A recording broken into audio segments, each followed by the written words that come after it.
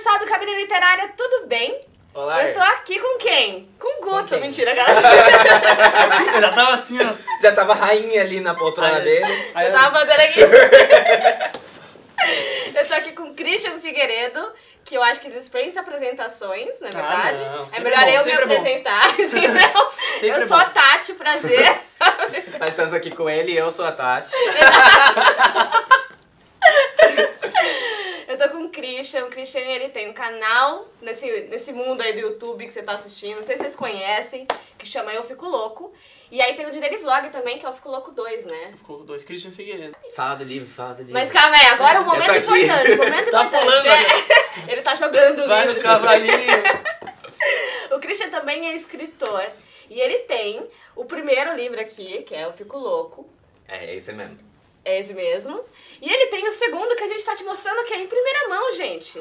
O público do Cabine Literária. Oh, meu Deus. É incrível. Nossa. E o verso? Não, E o gente. verso? E a sinopse? E a sinopse. E essas páginas. Livro 1. Isso se chama livro.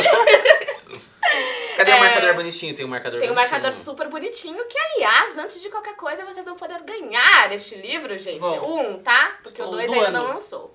Autografado, bonitinho, ó, que coisa mais linda, né? Exatamente. E aí a gente depois vai mostrar pra vocês como vocês vão poder ganhar. Mas de qualquer maneira, a gente tá aqui hoje pra falar com o Cris sobre esse mundo, como que é ser escritor, e aí por isso o Guto também. Muita vocês gente sabem, vai rodar aqui né? hoje. Muita gente, eu quero ver.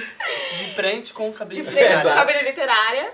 E o Cris escreve desde pequenininho, então vocês vão ver como que funciona esse mundo. E o Christian escreve desde pequeno, né, Cris? Conta, pequeno. eu já fiz você contar essa história 10 vezes e vou fazer a 11ª agora. Eu conto, eu gosto de falar. Então conta como não, mas que era eu desde pequeno mesmo, com 8, 9 anos de idade, eu escrevia livrinhos à mão. Eu não sabia nem fazer letra cursiva, eu não tinha aprendido na escola, eu escrevia com letra de forma. E eram tipo, páginas, 250 páginas, páginas e páginas, Caraca. páginas à mão, caneta Bic, eu usia. Era teu acabava, passatempo. Era meu passatempo escrever. Final de semana eu gostava de ver filme e escrever. E eu fazia a capa, eu gostava de desenhar também, então eu fazia a capa do livro, encapava, né? Eu pegava um caderno, encapava o caderno com sulfite, fazia a capa do livro. Eu gostava de botar censura, não sei porquê. Então eu tinha 8 e botava assim, censura 12 anos. Então, Maravilhoso. Então você não podia ler seu eu não livro. podia ler meu próprio livro, exatamente. Ele nunca leu, na verdade. Eu só escrevia, deixava lá, Ele e quando eu tinha escrevia 12 eu assim, lia. Um negócio meio chique Xavier. Exatamente. Aí quando eu tinha 12 eu lia. E você em casa que dava desenhos pra sua mãe, Ele dava livros. ele dava livros. Eu dava livros. Apenas, E minha mãe entendeu? sempre falava, será que um dia você vai lançar um livro? Então, Aí, ó. por isso que eu falo que é sempre uma realização o livro, o Eu Fico Louco. Porque eu falo, porra, Tá aqui, lancei, cara. respondi minha mãe. Exato. Não, e ela 10 que anos abre depois o eu livro, respondi minha né? mãe. O Ela que primeiro. abre o livro. E aí, Tinha que ser ela. gente, eu fiquei chorandinho, assim, eu fiquei tipo, que fofa sua mãe, meu Deus! Porque dá pra ver, assim, na intro que ela faz no primeiro livro, é sensacional, assim, ela fala de um jeito, dá pra ver o orgulho que ela sente mesmo. Sim. Porque você imagina, se a Ela mãe, viu de perto. tipo, exato, e seu filho tá todo dia lá, te dando um livrinho, não sei o que, e aí de repente tá realizado aquilo, né? Muito louco, muito louco. No segundo, quem que abre? Tem No alguém que segundo é abre? meu pai. Não podia faltar, tem que ser meu Nossa, pai. ai, que fofo! Pai e mãe. Muito legal. E você acha que... Você tá com 21 agora, né? Uhum. Como que é pra você, assim, esse mundo da escrita? Porque você já é, como diz a própria capa, um fenômeno do YouTube. Um fenômeno do YouTube. E como você é? Você acha que, tipo, tem uma idade certa pra ser escritor? Não tem idade. É uma coisa que vem de você. Se você gosta. A menina que escreveu Foi o PS Eu Te Amo, quando ela escreveu, ela tinha 19 ou 20. Ah, o cara do Eragon era ainda mais novo. Acho que ele tinha tipo 13 ou 14. Então, e aí vira um best-seller. Mas as pessoas fizeram isso com você, tipo, ficaram olhando pra tua cara e falaram assim, isso daí não Não, vai não tem escrever, idade. Ou não, o lance de limitar. Você faz uma coisa, tipo, o cara é advogado, não pode fazer vídeo pro YouTube. Ou o cara é nadador, ele não Sim. pode ser advogado. Você pode ser o que você quiser e pode fazer tudo o que você quiser, desde que você tenha tempo pra fazer tudo isso. Exato. E como Ou foi sempre... trigêmeos, como ele tem. Ou A gente trigêmeos. descobriu aqui hoje que ele Descobrimos usa hoje. 3 pessoas. Vão lá no meu canal, vocês vão entender, porque eu tenho Por quê? trigêmeos nas fotos. Um lance interno aqui, fica no ar. Mas...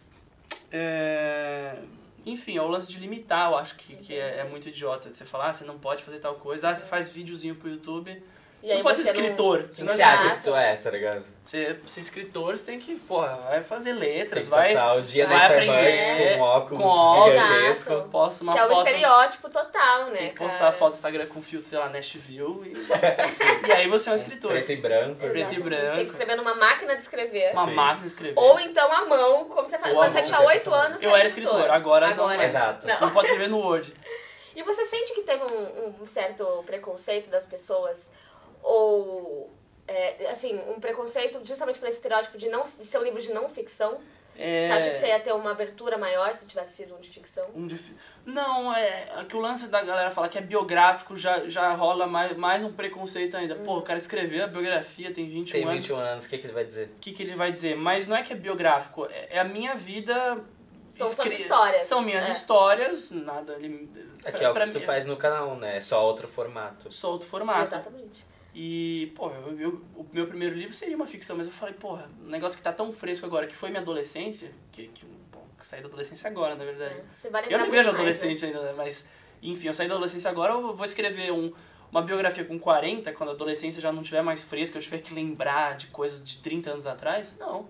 Vou escrever agora que eu tenho que lembrar de coisas de 1 ano atrás. Sim. É muito louco. E transformar aquilo numa história legal. Sabe que tem um escritor norueguês que ele lançou pela Companhia das Letras. E aí ele fez, tipo, sei lá, ele já tem 30 livros, porque é o dia a dia dele, tipo, a bagação diário, mano. Porque ele tinha essa. Ele falou, cara, se um dia eu for fazer uma biografia sobre mim, não vai ter um Preciso jeito ter um material. de eu lembrar o que eu fiz quando eu tinha 15 anos, saca? E de eu sentir a emoção. Porque quando você acabou de passar pela parada, você tá aqui sensível ainda, né? Uhum. Então, e aí ele falou assim, vamos resolver isso aí.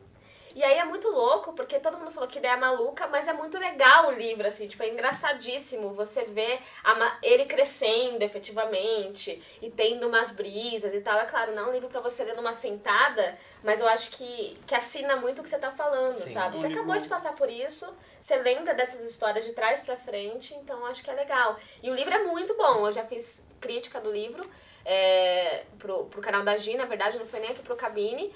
E eu lembro que muita gente nos comentários, que foi o primeiro livro que eu fiz crítica pro canal da Giovana. Uhum. Muita gente falou assim, cara, isso não pode ser uma resenha, porque é um livro de não ficção. Sim. E o que esse menino quer contar? E eu falava assim, cara, eu te falei o que ele quis contar. Sim. E são várias histórias, e é super legal. Quem julga antes de assistir. Antes de assistir. Sabe? E antes de pegar o livro pra ler, por exemplo, quem Sim. deve te julgar, entendeu? Sim. E assim, quem gosta dos seus vídeos vai amar o livro, porque são histórias contadas muito legais. Eu lembro que enquanto eu lia, eu falava assim, caraca, parece que o Christian tá contando mesmo a parada. E é muito louco, porque eu já via seus vídeos e eu conseguia imaginar já você. Já tá lendo ali com a vozinha dele. Todo mundo que leu falou isso. E falando nisso, no meio do livro tem acho que agora já dá pra contar, né? Que tem uns links com os vídeos seus e tal. Tem. Leva do primeiro, canal, né? O segundo vai ter um vídeo que vai levar pro livro. É o inverso agora. Que legal. Que o vídeo vai sair ainda, mas é uma história bem bacana, atual.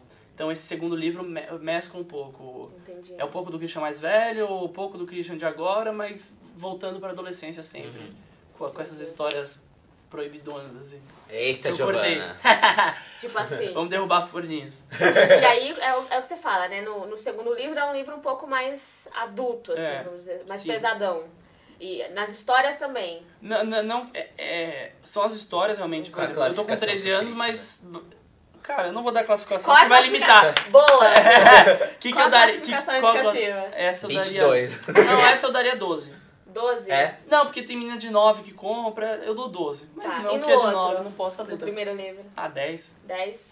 Não, 12 também, não sei. Porque tem umas historinhas mais... Tem a primeira vez, o segundo não tem, mas o jeito de escrever dele é um pouco mais... Já mudou. Só que não tem primeira vez, não tem, porque já foi, né? 2 primeiras vezes. Não dá. Vamos falar de novo da minha primeira vez? Gosto muito. Gosto muito, só que não. E você sempre... Uma das conversas que a gente sempre teve foi sobre essa coisa de ficção, né? Eu lembro que a primeira vez que eu fui entrevistar você, a gente, além de falar do livro, também falou de livros de terror, que você gosta muito, não sei o quê, E aí você acabou contando que você escrevia desde pequeno, por isso que eu falei que eu faço essa pergunta sempre. Você quer lançar um livro de ficção? Quero. E já tem uma ideia do que vai ser, de como seria? Então, parece que todo mundo fala, você tá sempre animado, falam, pô, você usa essa máscara animada, mas você é sempre animado? Eu falei, eu sou sempre animado, mas tem o Christian dentro de mim que é bem intenso. Então, por exemplo, o Novo Coloco 2 tem uma história intensa, mas eu pensei em trazer para um próximo, não uma comédia, uma ficção de comédia, mas uma ficção um pouco mais intensa. Não vou falar drama, mas Classificação indicativa? Eu já dou uns 16. Uns 15, Não existe, é de 2 em 2, né? Você nem para. Cara, Pô, o cara de 15 pode ver o de 16, tá quase lá. Mas enfim, são planos. Vamos lançar os 2 primeiro e aí pensar nessa ficção. E você, engraçado, porque você também fazia documentário, né, antigamente. Pro seu primeiro canal do YouTube foi com documentários que, inclusive, vocês podem ver aí. Como que era o japonês? Qual que é o título? O Desabafo de um Japa. Desabafo de um Japa. E você gosta muito de livros de terror. Você imagina um dia lançando algo de terror para a literatura? Ou vai ficar só nos vídeos policial, mesmo? Terror, tipo, a Agatha Christie eu gosto. Então aquele estilão dela, algo naquele estilo é legal. As pessoas do YouTube são minhas pessoas, assim, a parte também. Nós somos da galera do policial terror aqui. Então, eu piro num desses, assim. Mas tem que ter um puta... É difícil escrever um policial. É muito difícil pra conseguir segurar, né, Sim, e tal. E as pistas e os... Drama, não vou falar que é um estilo fácil, mas é um estilo que você, estando numa situação interna tensa, você flui um drama. Mas o policial você tem que pirar mais, porque você tem... E as não tá contas vivendo tem aquilo. Que se ligar, né, cara? Tudo tem que se ligar. É muito louco, assim.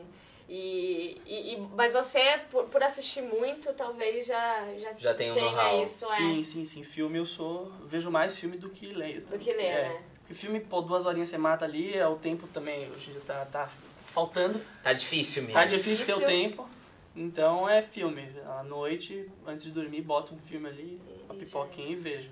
Até porque você tinha uma história com a sua mãe, né? Que você sempre ficava vendo vários filmes. À noite, era a tradição. Exatamente. E só pra finalizar aqui, pra dar mais um spoiler pra galera, você pretende lançar um livro de ficção quando você já tem uma coisa, vai ser o próximo, se vai ter mais assim? Conta um pouquinho, o que você pode contar, né? Que eu sei que não acho que agora, pelo menos um ano aí de pausa. Que foi a diferença de um pra outro, De um pra outro, da minha idade, né? O Christian de 20, 21. Mas acho que pra entrar num novo estilo, até porque não é uma coisa que tá dentro de mim. Que são histórias minhas. Isso é um livro sobre minha adolescência e sobre a adolescência. Então são 2 focos. Mas um livro de ficção, você criar personagem, criar ambiente... Né? Não é um livro que eu vou escrever em meses. É um livro que eu posso demorar um ano, por exemplo. E tem que ter um retorno, né? Você tem que ler, reler de novo. Ver se tá tudo certinho. É o que a gente tava falando do livro policial. E transformar aquilo num negócio que você queira comer as próximas páginas. Não quero mais páginas, vamos. Gosto de livro que você quer engolir. Tipo, livro pra mim, 15 páginas, você não se interessou, já não gosto. Já abandona. Você é do cara que abandona. Não gostou no começo, já... Não consigo. Cara, eu tipo, vou seriado. Vejo 2 episódios. Não, mas a terceira temporada fica legal. Com seriado eu sou assim também. Terceira temporada. Assiste até o 7, que o 7 é maravilhoso. Vai até a 7ª temporada, que é bacana. Não, sorry. Né? Saquei. Bom, é isso, gente. A gente ficou aqui conversando sobre essas coisas da vida, querendo conhecer um pouquinho mais do Cris. Exato. Eu tô aqui só admirando. Fiquei quietinho aqui, tipo, meu Deus. Ele tava lendo aqui o livro. Ele tá cheio de questões. Ele já tá tipo, nossa... Já tô vendo a versão mais adulta aqui. Isso aconteceu com você. Mas sabe o que é engraçado? Que eu lembro também, eu ficava pensando, nossa, gente, isso aconteceu com ele. Que coisa interessante. Na verdade, não vai ter sorteio, a gente vai ficar com Vai ficar com na verdade, tá testadinho, mostra lá. A galera vai desconfiar. Olha aí. Aqui, ó. Achar que a gente assinou depois? Exato. Tá aqui, não, senhor. A gente assinou antes. Eu tive que obrigar. Mentira, galera. Que ele não queria. Porque ele não queria vai autografar. Com o marcadorzinho, ó, do segundo livro. De quem que é esse desenho? É do pessoal da agência do primeiro livro também. Legal. Porque... Os caras são muito feras. Não, foi super legal, né? E no primeiro mesmo, a arte da capa do primeiro livro é muito legal, essa divisão e tal. O cara é muito fera, mandou... Que legal. E no miolo do 2 também vão ter desenhos? Ou não? Vão. Porque tem nesse aqui, a estrutura é a mesma. Tá. Mas com fotos novas, fotos... Que a galera adora foto, né? Impressionante. Então a abertura é com foto, na entrada também, ó. Vamos mostrar. Olha, gente... É tudo trabalhado em fotos. Maravilha. E Bienal, né? Bienal, Rio de Janeiro, setembro. Setembro vai ter Rio, São Paulo e interiorano, Campinas, etc. Você vai fazer aquela Vou fazer a turnê. Mas ela não vai ser em um mês, porque o primeiro livro eu fiz 26 cidades em um mês e 10 dias. Cara. Doido, assim, o calendário. Era todo dia. Eu tava muito cansado. Não vai estar. Não, eu vou ter um carro. São os gêmeos dele, né? Exato, os 3. São os 3 gêmeos. Aí, pessoas, esperem então uma turnê com o Christian Figueiredo. Exatamente. E mostrando as cidades. Mostrando as cidades. Não só hotel, estou cansado, vou dormir, gente. Exato. Não vai ser mais assim. Então, Christian, obrigada. Obrigado a vocês. Foi ótimo. Por mostrar em primeira mão. Por mostrar em primeira mão aqui. Eu quero jogar isso na cara da sociedade. Primeira mão. O título do vídeo vai ser Primeira Mão com Christian Figueiredo. Primeira mão com Christian Figueiredo. Boa. Obrigada a você que está assistindo até aqui. A gente espera que vocês tenham gostado.